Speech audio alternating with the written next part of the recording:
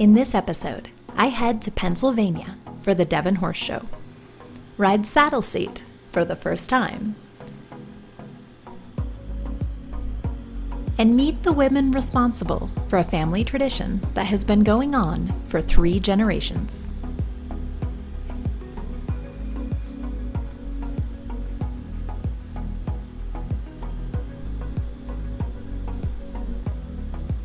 The Devon Horse Show is both the oldest and the largest outdoor multi-breed horse competition in the United States.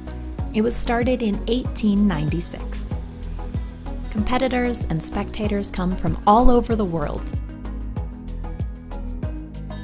sandwiches, right? I do need tea sandwiches. Oh, good, okay. With traditional tea sandwiches,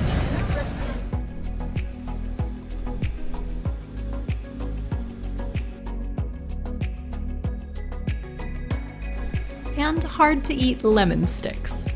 This truly is a show, unlike any other.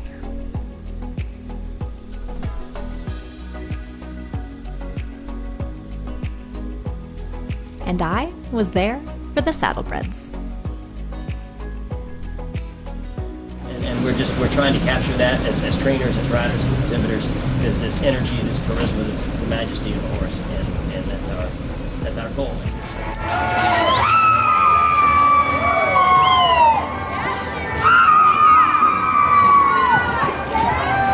Even the crowd around me kept saying, "Why are you all doing that screaming thing?" And I was like, "It's supposed to be a horse show. It's supposed to be exciting, right?" I said, "Do you cheer at hockey games? Do you cheer at football games?" Like, I said, the horses and the riders get more excited when they think you like them. They're like, "Oh, yeah." So then the crowd gets into it too. A quick road trip brought me to Scottfield Stables and my first introduction to Saddleseat with trainer Alicia Owens, who was recently awarded the 2018 Young Professional of the Year award by the United Professional Horsemen's Association. We have, the Saddlebreds have a program called the Academy Program, and that's really meant to be an introduction to showing horses. We're going to start you like we would an Academy rider, so this would be a good Academy horse. Good. Okay, so a couple of things you're going to notice right away. You're missing something. Knee roll! Yes. Yeah, an ideal saddle seat horse or ideal saddlebred is going to take you someplace. Okay.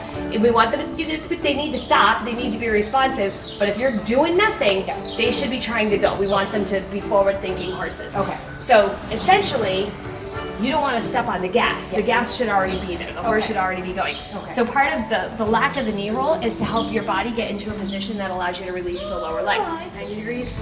Flat. We want the stirrup to sit right about there. Oh, wow. Okay. So pretty far open with the leg. Close to a 45-degree angle. Okay. Yeah.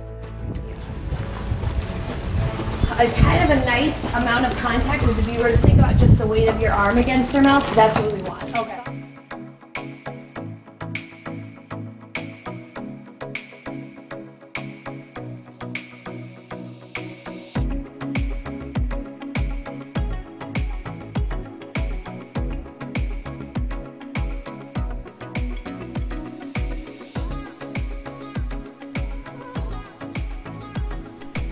And then it was time for a group ride with Renna, Ashley, and Candy. I love this. 3 generations of equestrians just right in front of me. I was just a horse crazy little girl. I couldn't go past a pony ride without begging my parents to stop. When Ashley was a baby, I used to bring the porta-crib and put it in the middle of the ring so that she could see me, and I'd be riding around and she'd be in the porta-crib watching. Oh my God. But I think the best thing about it now is that I grew up with my grandparents supporting my mom and myself and my sisters, and now my mom's the grandmother supporting me and my daughter doing this, and more than the riding or the competing is the aspect of just doing it together. Yeah. You know,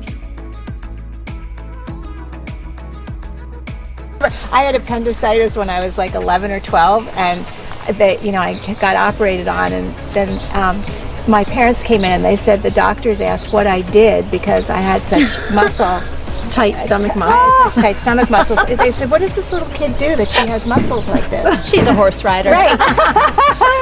So anybody who says this is not a sport, come try it.